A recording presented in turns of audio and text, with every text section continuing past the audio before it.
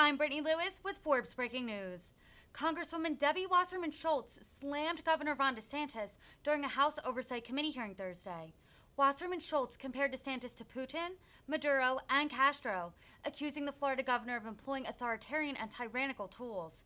Here's more from the Florida Democrat. And I yield now to Ms. Wasserman Schultz for her 5 minutes of questioning.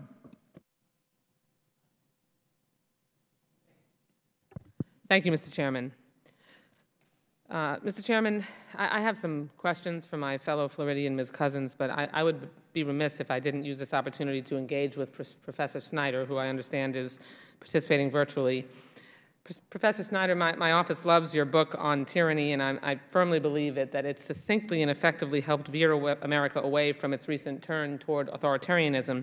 So thank you for that. But I want to tap into that talent for concision and ask you some very quick yes or no questions, and then get your larger take on my home state of Florida. Do repressive governments censor unpleasant history in their schools? Yes or no? Yes. Do tyrannical governments muzzle teachers from telling the truth? Yes. Do authoritarian leaders regularly demonize the free press? Yes. Do tyrants criminalize protesters? Yes. Do despots make it harder to vote? Yes. Do they abandon facts, science, and reason? Yes. Do autocrats target marginalized communities like gays or communities of color? Very much so. Thank you. Governor Ron DeSantis, the governor of my home state, deploys every one of these authoritarian tools in Florida. Some are now law. One of them became law just this week. Yet these are the same repressive tactics that thousands of my constituents fled from in Venezuela, Cuba, and Nicaragua. That's why they came to Florida. And now Governor DeSantis is bringing a brand of authoritarianism to Florida that Putin, Maduro, or Castro would applaud. Mr. Snyder, should residents in Florida be resisting this rising authoritarianism of Governor DeSantis, and are we seeing the creeping anticipatory obedience that you talk about towards his repressive policies that you warned about? So, number one, I think you're very right to make these comparisons, and Cubans of an older generation can actually remember school policies from their homeland, which are similar to the ones that are being implemented in Florida now. Number two, I think you're also quite right to talk about anticipatory obedience. It's very important not to see changes like this as normal and to allow them to come creeping in so that they become the new normal. And number three, should people be resisting? Absolutely. I mean, the way that democracies are overcome in the 21st century is generally from within, and it's generally by clever leaders who find ways around the rules and find ways to find ways to use minority positions which polarize in order to move themselves towards the top. Thanks. Thank you, Mr. Snyder. It's not enough to just describe Ron DeSantis as a culture warrior. We should call him what he is, a tyrant who is using his position and power to install repressive and hateful policies in Florida. I want to turn next to Ms. Cousins, because as a Floridian, you can give a firsthand account of how these policies impact children and families.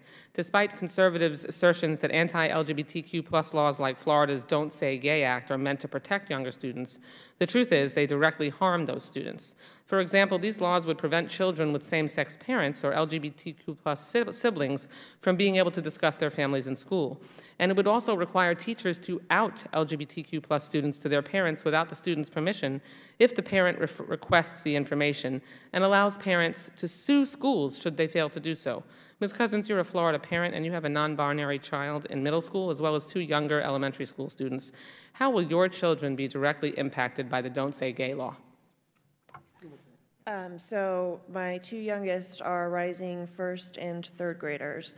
So the way that this is going to impact us is if they should be discussing the makeup of our family or their older sibling whilst in the classroom, some kid overhears it, goes home and says, hey, guess what? So-and-so's sibling identifies this way. If the parent doesn't like the makeup of our family, they are now fully within the rights of the law to go and sue the school, and not only sue the school, but the school will now be responsible for paying for that lawsuit. And that is money that we desperately know in Florida could be better spent on teacher salaries and student funding itself. Can I zero in with you on that? Because you've clearly been supportive of your non-binary child. I want to ask you specifically about forcing teachers to out their LGBTQ+ students to their parents. I mean, schools are supposed to be safe havens, and they very often are for these kids. You've clearly been supportive of your child, but how do you think outing students to their parents could affect them? It's going to be devastating. It's going to lead to higher rates of depression and definitely higher rates of suicide. You can't out a fragile child like that without them being ready for it. And the reason that they can be safe in school is because they don't come from supportive families. You know, my child has several friends in school that are trans. They can only live their trans self while they're in school because their families are not supportive. And I fear so much for kids that come from families like that. Thank you. This isn't about enhancing parental authority. It's a direct attack on the LGBTQ+ community that will adversely affect the health and well-being of thousands of Florida students.